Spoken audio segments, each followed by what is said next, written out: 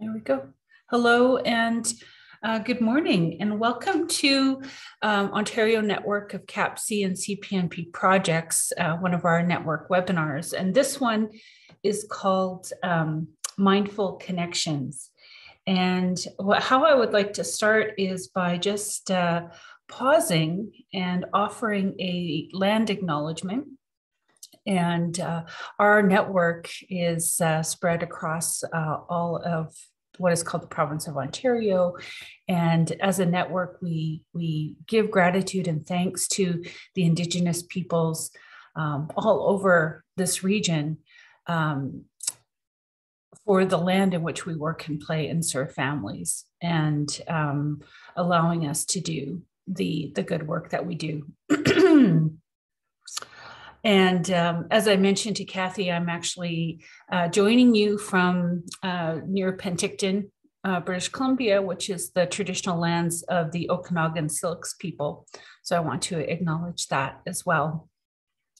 So for those of you just joining in, welcome. We're going to spend some time this morning talking about and reflecting on mindfulness. I'm welcoming people to have their cameras on. That's great. It's really nice to see your faces. But again, just a reminder that this is being recorded and will be shared within our network. So if you're comfortable with that, it's great to have you here. And let's see, what else did I want to do? I will be sharing a link to these slides that I have if they're of interest to people. And I also have a resources page that I'll be sharing a link to as well. Okay, so let's get going here. Let's start at the beginning and just sort of approaching this with a beginner's mind, because the concept of mindfulness is, I'm sure, not new to any of you. It's something that has been just increasing in popularity, in the recognition of the benefits to us, to our mental health, and certainly to the folks that we work with. And so let's think a little bit together about, what is mindfulness. And there's a popular definition out there that's often recited by Jon Kabat-Zinn. If you've been doing any reading or exploring of mindfulness, his name has probably come up for you. He's really kind of known as a bit of the, the father, or a leader, a thought leader in mindfulness. And what he has said is that mindfulness is paying attention in a particular way, on purpose, in the present moment, and non-judgmentally. And it's often helpful to pause and actually unpack that a little bit. Think concretely about that it's attention that is it's a particular way of paying attention, and the on purpose piece is really important. That this is something we are intending to do. We are finding ourselves in the present moment. We're trying to avoid perhaps, casting our mind backwards and ruminating over the thing we wish we didn't say yesterday or do. And also casting our minds forward into perhaps our anxieties about what's coming up. And then the last piece around non-judgment is really important. And I think often for many of us, one of the most challenging parts of mindfulness, right, is letting go the harsh judgments we often cast upon ourselves, and engaging with the present moment with a sense of peace and compassion. I've also got another definition here by a woman named Susan Gillis Chapman. And I wanted to, I didn't bring the book up. Oh well, it's okay. I've got an image of it. She has written a book which I've drawn from really strongly for this presentation. It's a book I've read in the last 6 months, and It's really impacted me deeply, and it's called The 5 Keys of Mindful Communication. And we're actually going to be exploring a lot of Susan Gillis Chapman's concepts in our time together this morning.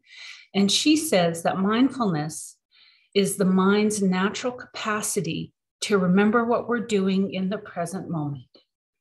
This power can weaken when we practice mindlessness, or can be strengthened with training in mindfulness meditation.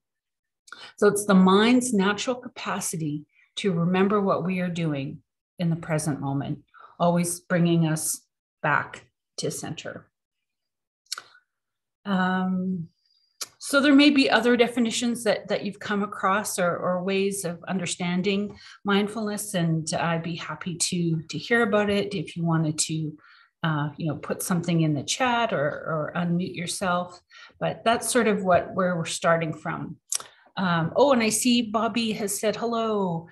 There's Bobby, Kim, Veronica, and Maureen. The Toy Bus Program folks, always glad to see the Toy Bus Program folks here. Welcome, good morning.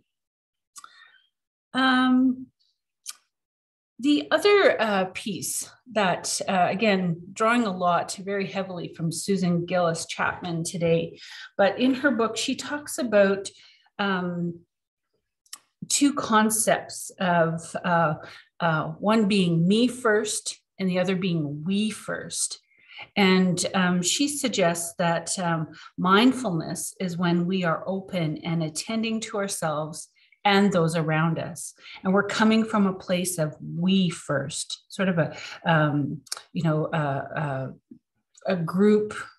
healthy group mentality. Whereas mindlessness, which is mentioned in her definition, she says is when we are closed and protective of our own interests at the expense of others. When we get into a me first mindset, which is, I think, a really common trap we all fall into, all the time.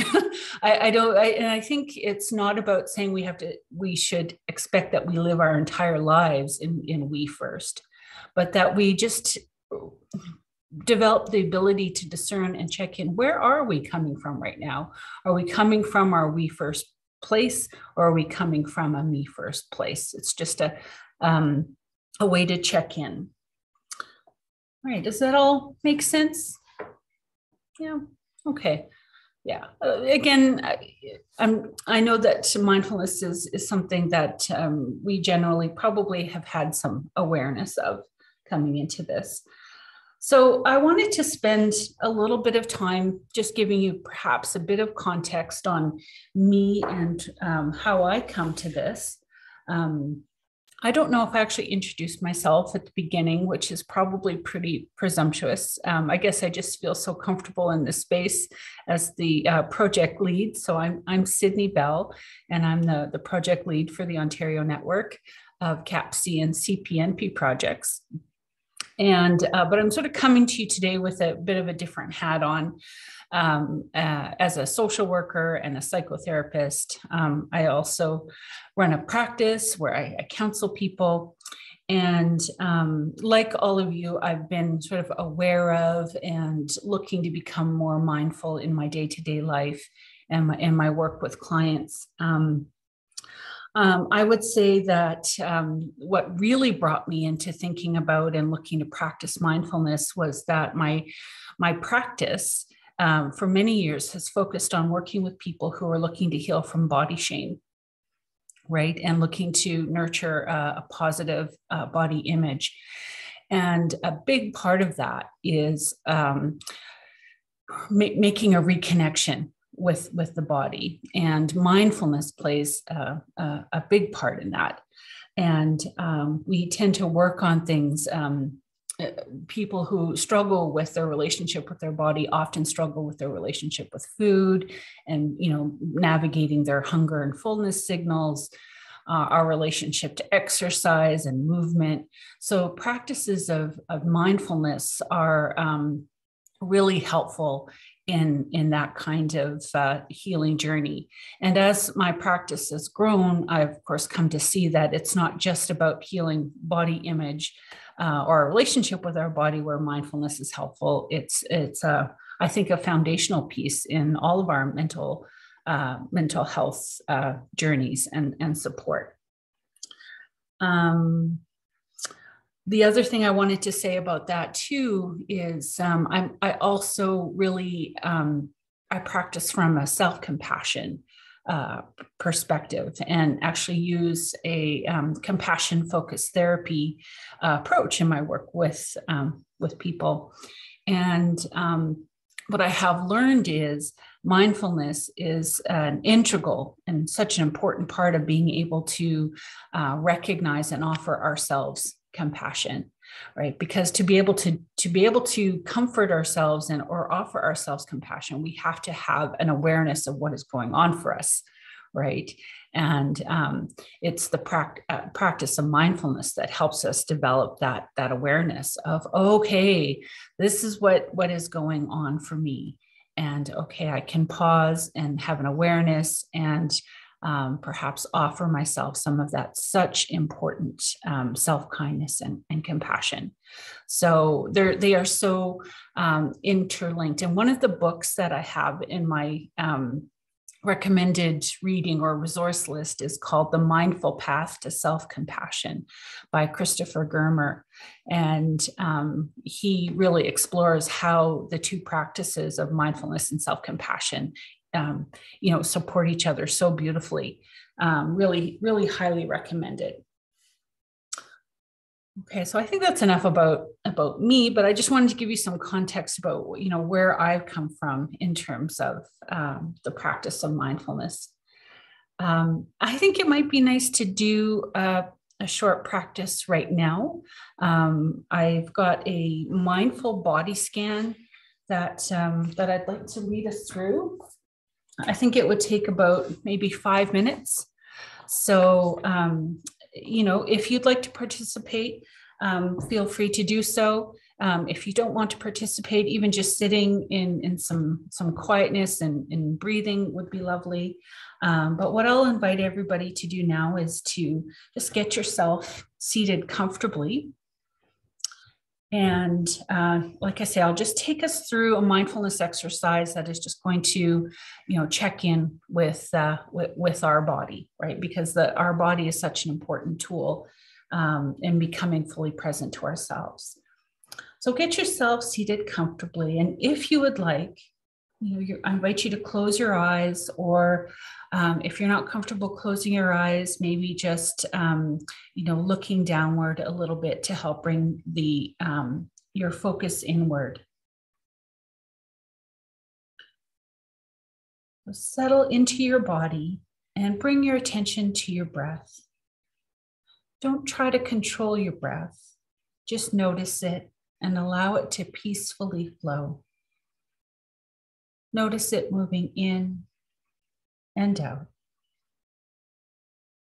I invite you to let your shoulders relax and notice where your body is making contact with the floor or the chair. Feel the sensations of contact, pressure, temperature. And feel free to adjust to make yourself comfortable as you need. So we'll sit just for a few more moments, resting in this natural flow of breath and allowing our minds and body to become calm.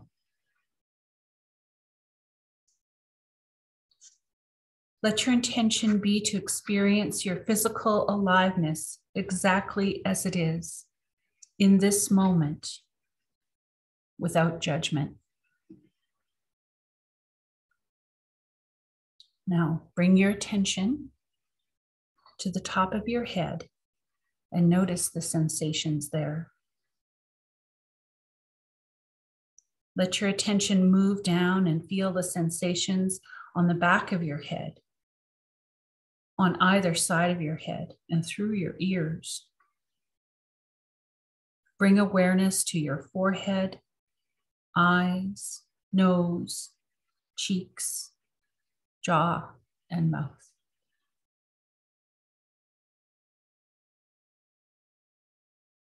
Allow yourself to experiment with feeling the body from within the body.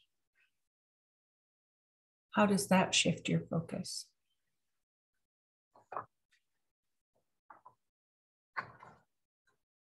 As we connect with various parts of our body, sometimes we feel numbness, or sometimes there are no noticeable sensations. If that is your experience, don't worry. Just notice and keep the breath flowing in and out. Now let's continue our journey downward and bring your attention to your neck and throat, noticing without any judgment whatever sensations you feel. Be aware of each of your shoulders from the inside. Then let your attention move slowly down your arms, feeling the sensations and aliveness there.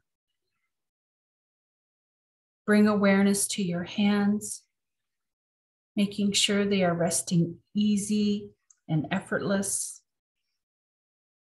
Feel each finger from the inside. Feel the palms, the back of the hands, noticing any tingling, pulsing, pressure, warmth, or cold. Arrive into the presence of your body. Embrace your physical space. As we do this, images or thoughts will naturally arise. Don't fight them. Simply notice them passing through and gently return your attention to the sensations in your body.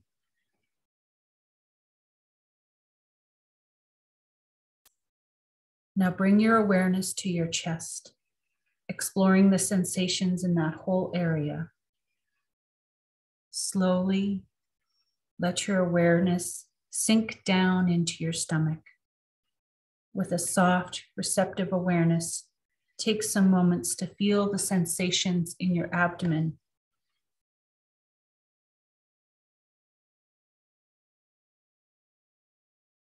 Now move your attention to your upper back, feeling the sensations in the area around your shoulder blades. Moving down, become aware of the mid and lower back, and then the entire spinal column. What are the sensations that are arising?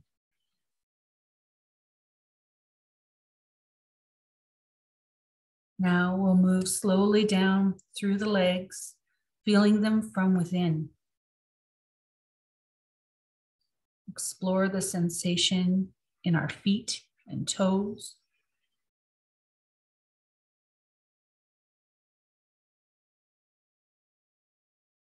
So now let's shift and open our attention to include our whole body in a comprehensive way.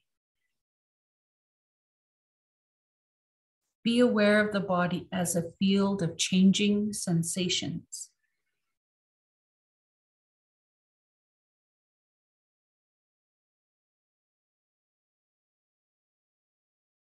Can you sense the subtle energy field that vitalizes and gives life to every cell, organ in your body? Is there anything in your experience that is solid or unmoving? Is there any center or boundary in the field of sensation? Is there any solid self you can locate that possesses these sensations?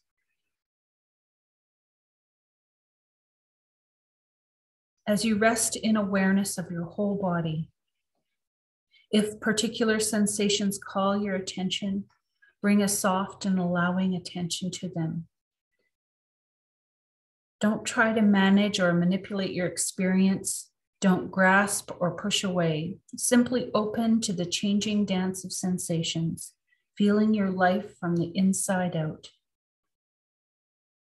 If no particular sensations call your attention, remain open to feeling energy simultaneously in all parts of the body.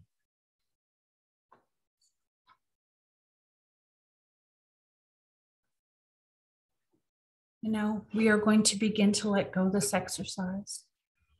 And I invite you to bring your attention back to your breath, feeling it once again, flowing in and out of your body. Become aware of any sounds in the room or the sounds of my voice.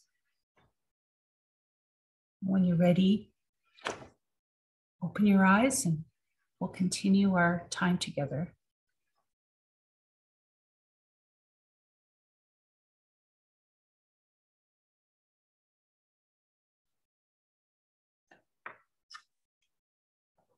How's everybody doing? Okay, good. Excellent.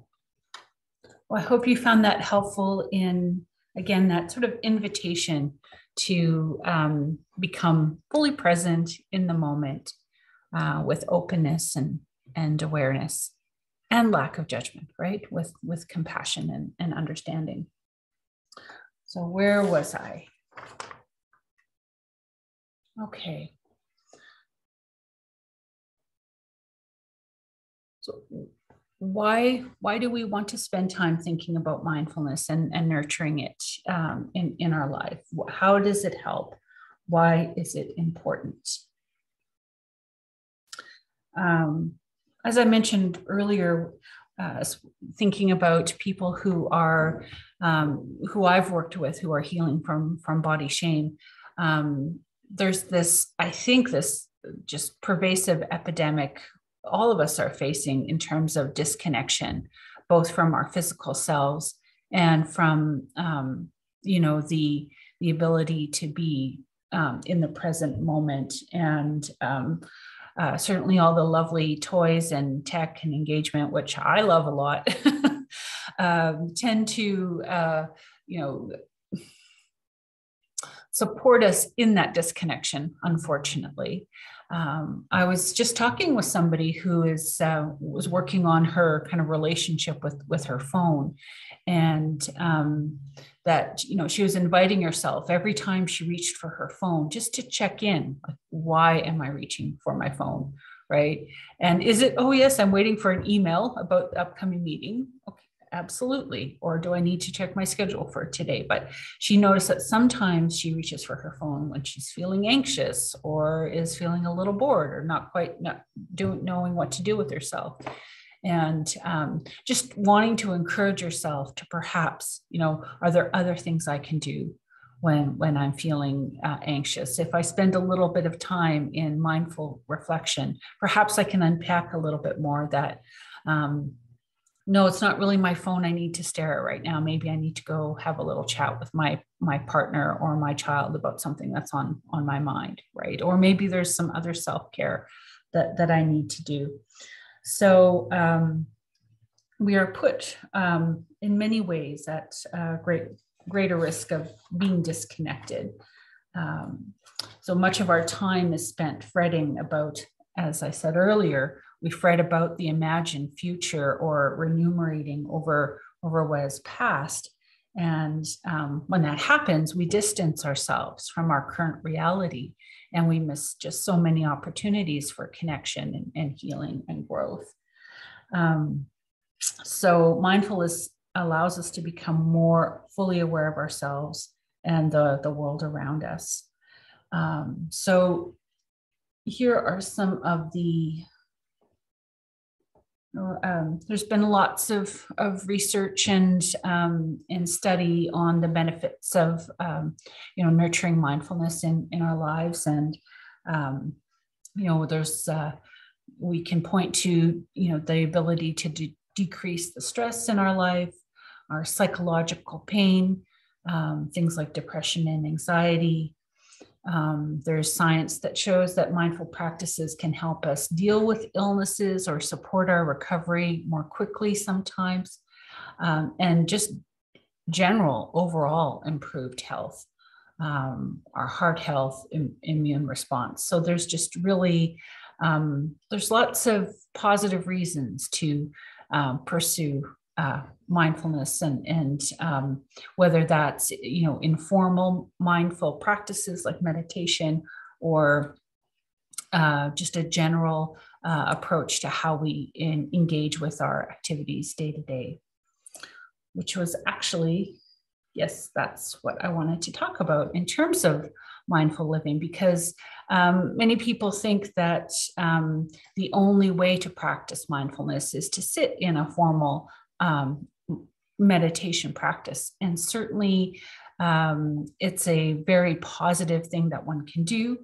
to have some sort of formal meditation practice, or yoga, or qigong, or so many of the practices that are out there.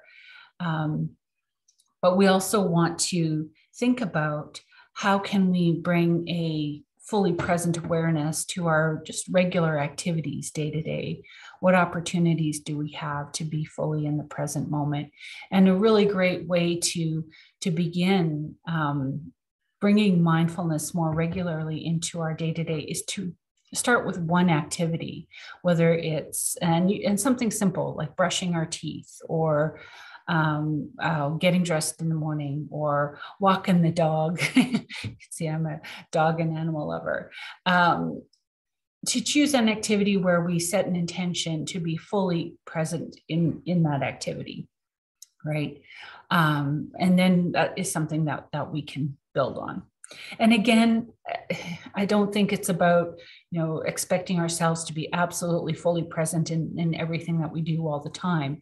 In fact, my mind kind of goes to, are many of you aware of circle of security, and how we talk about it's not about being a perfect parent at all. I don't think it's about trying to be a perfectly mindful person and expecting that, 100% of our day will just be all, zen and in tune. But in circle of security, they talk about good enough parenting. And, if that you can, aim for like, is it 25 or 35% of the time that we have those meaningful connections with our kids? I think it's helpful to think of living mindfully the same way, right? That, we look to have at least some part of our day where we're having a fully present, connected and non-judgmental experience of ourselves and those around us. Does that make sense? Yeah. Okay. Let me check my notes here. Breath awareness is often a focal point in mindful living. And in almost every book or course you'll take, the encouragement will be to start with breath awareness. And that is a really good place to begin. We are looking for opportunities to pause and pay attention. Okay, I've already mentioned that. Okay. So, yeah, I think that the main message here is, again, recognizing that there are, like I said, those formal practices that you can do.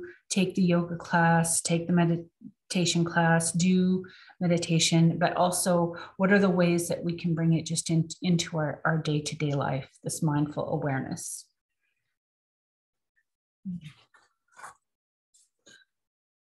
So let's bring the lens then, expanding it beyond our own life, to thinking about, we're all helping professionals, working with people. So what role does mindfulness play in our ourselves as helping professionals? So thinking again about that tendency to either ruminate about the past or fret about the future, that can definitely sort of take us out of where we need to be fully present for somebody that we're working with and supporting. And mindfulness practices improve focus, they increase awareness of our feelings, and help us, which is really important, to regulate our emotions. And many of us are aware of that sort of concept of dysregulation. And when we're in that space, we're not really in a space to be helpful to someone else, right? So practices of mindfulness help us to be able to respond better to others in uncomfortable situations. So as I was thinking about this, and the things I was reading, these are sort of the points that I landed on. That developing a mindfulness practice or a mindful presence, I actually really like that term, a mindful presence in our work, support us in being fully present with the people we work with, increases the awareness of our own physical, emotional, and spiritual state. We are less likely to project or overlay our own emotions or triggers onto the people we work with. It supports us in negotiating healthy boundaries, can reduce our need for control, which can come up in helping relationships, and especially helps us to be aware of maybe when we fall into that savior trap with the people that we work with. So that's just sort of a general overview in terms of mindfulness supporting us in the workspace. Now, I've pulled together 3 tools or approaches that I've really come to rely on in terms of supporting my mindfulness, my own spiritual growth, my own connection with myself, but also in navigating when I'm working with other people. And so the first one is this concept of holding space, which I really like. I often think of, especially so I have lots of different roles as a social worker, right? You see me in my network lead role, where often, I'm, leading groups or holding meetings. Or there's my, my psychotherapy practice where I'm working with people one-on-one. And I find the concept of holding space fits with both of these ways. I often describe when I'm doing community development or group facilitation, that's a holding space role. Or when I'm, again, working with people one-on-one, I'm holding space. And I've often found it hard to articulate what holding space is. And a few years ago, a woman, she's a teacher and a group facilitator in Winnipeg, and you may have heard of her. Her name is Heather Plett. And she wrote an article on holding space that just went viral because she really articulated really well what is this whole concept of holding space. And in the resource document that I've got, I have the link to that article. You'll be able to read that for yourself. But what I wanted to do was pull out from that article, I think she has 8 points or eight reflections on what holding space is. And I thought that would be of interest to us, because I think it really is, it is amazingly reflective of what mindfulness is. So Heather Plett says that holding space is gentle, non-judgmental support and guidance. And she unpacks that a little further with these sort of, she calls them tips in the articles of ways to hold space.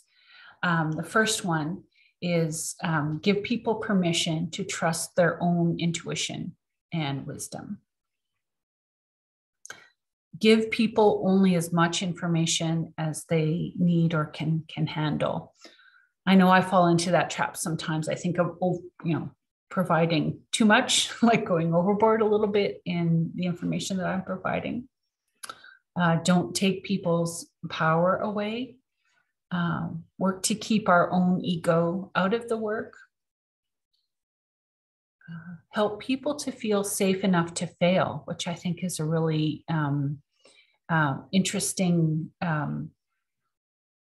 tip that she provides.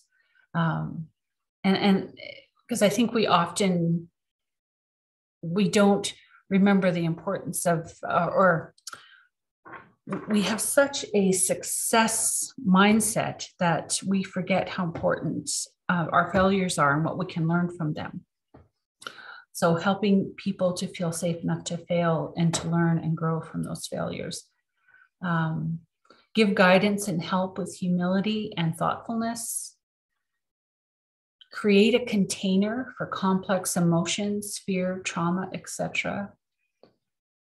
Allow people to make different decisions and have different experiences than you would. I think that can often be a challenge for us when we're working with folks. And we can get really set in, we really want to see people, grow and heal and succeed, but we have often our own vision of what that looks like. And we have to be careful to make sure that we are stepping back and allowing people to heal, grow, and succeed in the ways that they want to do that. Yeah. So had anybody else heard of Heather Plett at this time and the whole concept of holding space?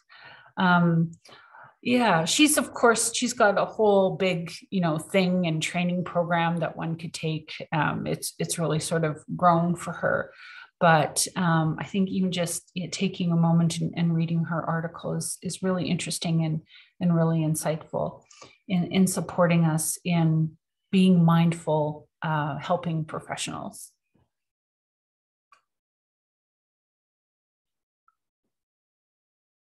And if anybody has any thoughts or comments at any time as we're hanging out together today, please feel free. Have I lit? Yeah, it's the permissions are set, so feel free to unmute yourself or put questions or comments in the chat. So that's the first kind of approach or way of thinking that I find really helpful in having a mindful-based practice in working with people, the idea of holding space. The second one will maybe be familiar to any of you who were able to take part in our online conference in February, is the polyvagal theory, which is an embodied practice approach. And this is something that I've been reading and learning about for the past couple of years and really bringing into the work I do with people as a psychotherapist. And I find it really powerful way to get in tune with the wisdom that's in our body, and for us to be able to be aware of what's going on for us, and to perhaps ensure that we're emotionally regulated as we're coming into support. So I'm just curious, who here actually did was able to, you went to Courtney Rolfe's presentation, and I've got a link to that recording of that webinar as well on the resources page if you if you haven't had a chance to see it or want to be refreshed. But polyvagal theory can help us understand our body's working and thus aid us in changing our nervous system's response to better tackle stress and trauma. Depending on the situation and environment, the nervous system can shift from one to another. And I'll show a graphic of the three states in a moment. Well, actually, I'll just show it right now. Just for a really quick refresher, the basic idea between polyvagal theory, it refers to the vagus nerve, right, which goes from kind of our abdomen up to the base of our spine. And all three of our nervous system processes are attached to the vagus nerve, which really sort of connects our feeling and our body to our brain. And the idea is that there are three spaces or three potential states that we are in all the time.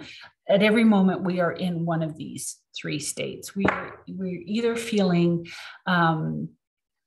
shut down and pulled in and feeling disconnected, or our parasympathetic system is engaged, and we might have a bit of a elevated heart rate and find ourselves in fight or flight, or we're feeling relatively safe and we're able to be in the social engagement part of our nervous system is activated. So I just find it really helpful if exploring this approach, you get to sort of learn your own signs of, recognizing where am I at right now? Am I feeling kind of shut down or pulling within or disconnected, or am I feeling activated? Or am I feeling relatively calm and able to engage? And I think an awareness of this for us as helping professionals, both it supports our own mental well-being. It can be a tool to work with people to help them recognize where they're at and engage in some emotional regulation. And I think it's also helpful for those times of when we are working with somebody, those opportunities we want to make sure that we are in a relatively calm and engaged state when we're working with people, to be able to connect fully and be fully present, be able to do that holding space piece. Okay. And again, in the resources page, there's also information about a book and a whole bunch of resources that the author Deb Dana has put together on this approach. And finally, we're going to go to the book I was going on about at the beginning, the one that has in this last 6 months really just, I've really resonated with, and really looking to integrate a lot of this, of what Susan Gillis Chapman is teaching. So the book is called The 5 Keys to Mindful Communication. And she outlines these 5 keys, which she calls mindful presence, mindful listening, mindful speech, mindful relationship, and mindful responses. And you can see in brackets, there's sort of a practice or a focus that supports these. She invites us to bring playfulness to support mindful responses. Unconditional friendliness supports mindful relationships. Gentleness supports mindful speech. Encouragement supports mindful listening. And under mindful presence, she talks about awake body, tender heart, and open mind.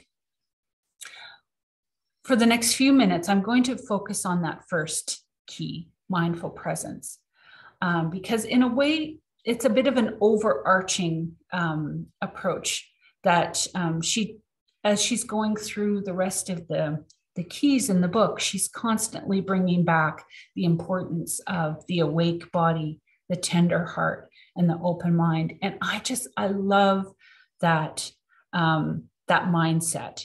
I love thinking about these 3 qualities that we can nurture in ourselves to support our ability to be mindfully connected to other people: awake body, tender heart, and open mind. Yes. So let's talk about awake body for a bit.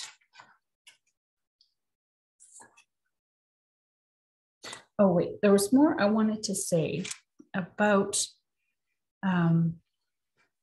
mindful presence before we get into the kind of awake body, tender heart, and open mind. I guess just acknowledging that most of, in communication, most of the information that we convey is nonverbal, which we often learn at in most communication classes, if you've had a chance to take one. The idea is to have body, mind, and soul functioning as an integrated whole.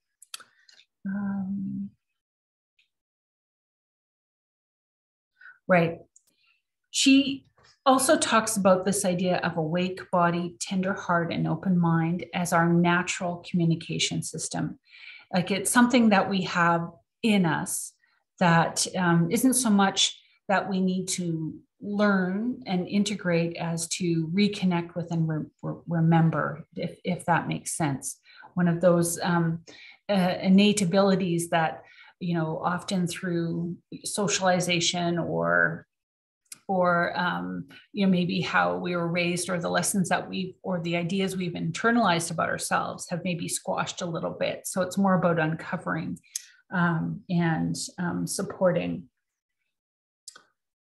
And she talks about positive interruptions to help bring us back to mindful presence.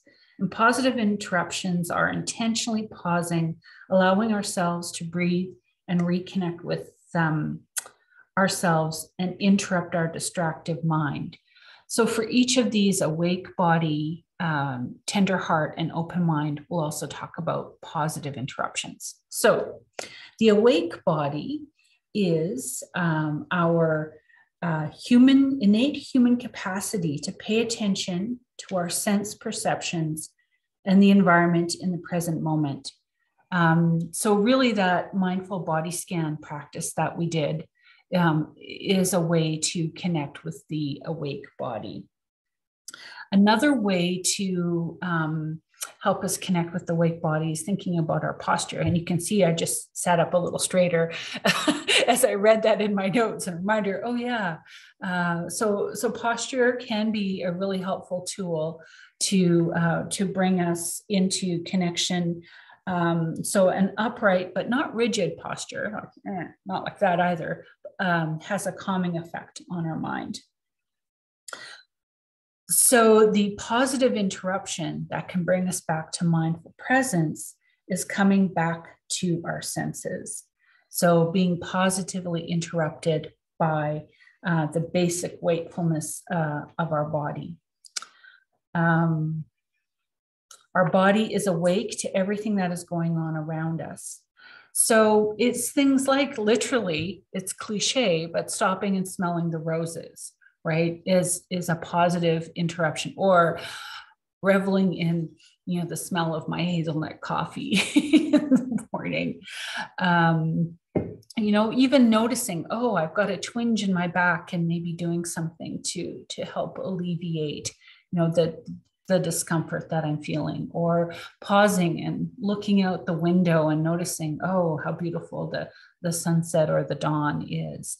So just inviting input from our senses can support us in nurturing those positive interruptions to bring us into an awake body, which allow us to be more present. Does that make sense? Of course, the time is, let's do a really quick exercise, another one for this, and it's called a tuning in exercise. So again, it's about bringing ourselves just into a comfortable position. And again, if you'd like, you're welcome to close your eyes or just cast them downward, and spending a moment, once again, getting in touch with your breath. Just to bring us center and calm, and just let your shoulders relax a little bit. So let's just take a moment to imagine that our sense of hearing is a radio, and it can tune into different stations. And for just a moment, see if you can tune into sounds that are the furthest away from you. Maybe it's a car on the road outside.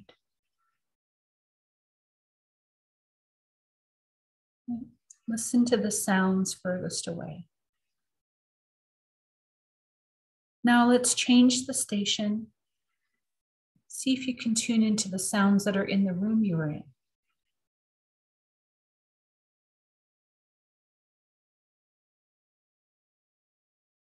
Now let's change the station again and bring our listening awareness to the sounds of our body. Can you hear your breathing? Maybe your heartbeat, maybe a little stomach rumbling.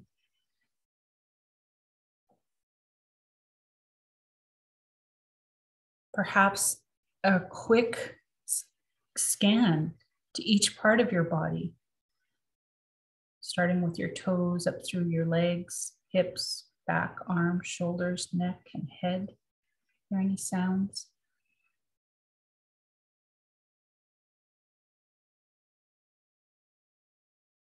And now let's change the station again and listen just to the breathing.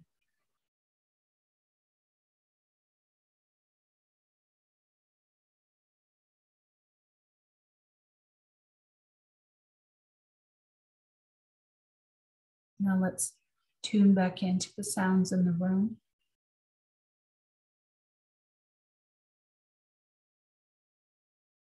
And tuning once again to those far away sounds.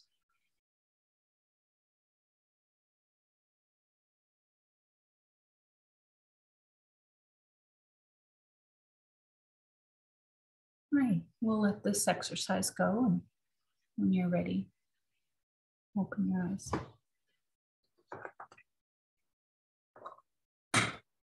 I love this idea of positive interruptions. And I think our physical senses, taste, sound, hearing, sight, are just, if we allow ourselves to have those positive interruptions, our body plays is such an amazing tool to support us in mindful presence.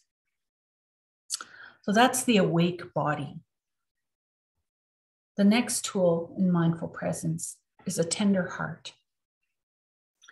And of course, I love this so much, and it speaks to, again, the self-compassion, which I feel is foundational to positive mental health. A tender heart is the raw emotional energy of open communication, and it's unconditionally friendly. It's naturally we first. Connecting through breath is a very powerful way to awaken the tender heart.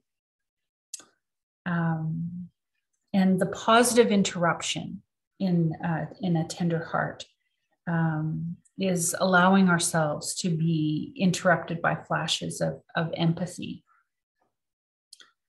It's when we allow ourselves to hear those messages from our heart that we can abruptly change course sometimes. And it encourages us to blur that dividing line that we can often have between me and you. Our me first preoccupation can get interrupted, and we can restore our connection with others. So an invitation is to think about a time when you've experienced empathy, and maybe when you've been able to shift from a defensive me first reaction in a situation to one that is more we first.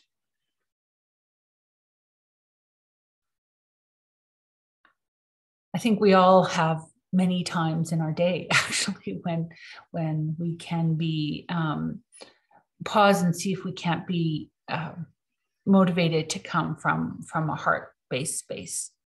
And it's really quite amazing the shift that can happen. So there's so much more to unpack with all three of these. But let's just now take a moment to look at the third quality of mindful presence, and open mind, which is our innate human capacity to penetrate our own misunderstandings, to be honest, curious, and insightful, and to be willing to let go of our preconceived ideas and opinions. We can connect with this open mind through meditation practices. It's one helpful way to help us get there. And learning to let go of our thoughts and the drama they can trigger. So the positive interruption that can support us in moving into an awake mind space is being willing to notice and sit with any moment of doubt that might come up in our open mind. And this is not about embracing this is a positive doubt or intelligent doubt, which is different than sort of a negative self-doubt, right? Which is a lack of confidence in our body, soul, and mind. It's not about that. It's just about a willingness to be open to perhaps seeing things differently, or at least acknowledging that somebody else's truth is just as valid as our truth in that moment. So we're letting go into uncertainty, which can be really, it can be a challenging thing for us. We often really cling to and have a need for certainty. We stop caring so much about being right and making room for another person's point of view. So can you think of a time when you discovered you were wrong and let go of your position in the middle of a conflict? And was that able to shift things for you? Okay.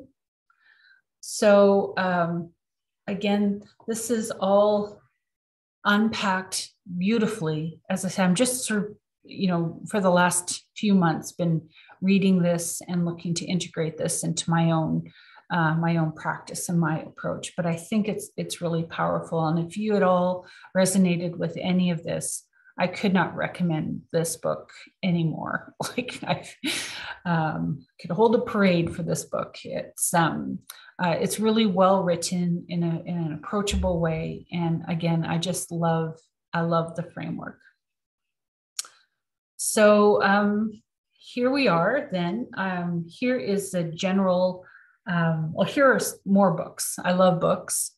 And these are the books that recently over the past few years have really jumped out at me that are connected to mindfulness. So of course, you'll see the 5 keys of mindful communication there. I mentioned The Mindful Path to Self-Compassion earlier by Christopher Germer. A lovely, beautiful book. Burnout came out in the past couple of years, and it's really an accessible, awesome book of learning how to do our own emotional regulation. And in fact, they do a really great job of explaining and unpacking polyvagal theory in this book, as well as the practice of self-compassion. And of course, Deb Dana's book, Anchored, which is a really great overview of polyvagal theory. And then looking at mindfulness, actually that one I do have right here. I loved this book. I don't know, it's all blurred out. Oh, it's unfortunate. But I really loved it because it takes you through an exploration of art and mindfulness. So if you do like visual arts and like paintings and things like that, you'll especially love looking at mindfulness. And I think that's about it. I'm going to stop sharing right now. If I can find there it is. And what I will do is I'm going to put a link in the chat, which is a link to the resources. Of course, there are a gazillion more resources out there for sure, but these were the ones that I mentioned, and some other ones that you might find helpful, like some links to some online meditations. There's a beautiful meditation called a mountain meditation, which is there.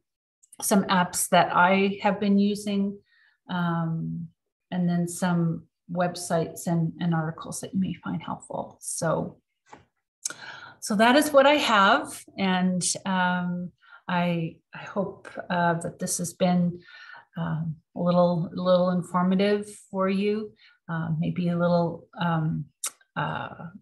supportive in just promoting the idea of the importance of that fully present, non-judgmental, mindful presence that we can nurture and support for ourselves and for the folks that we work with. So if anybody has any comments or questions or wants to chat a little bit, why don't I stop recording? I'll thank the people who are watching the recording for being with us, and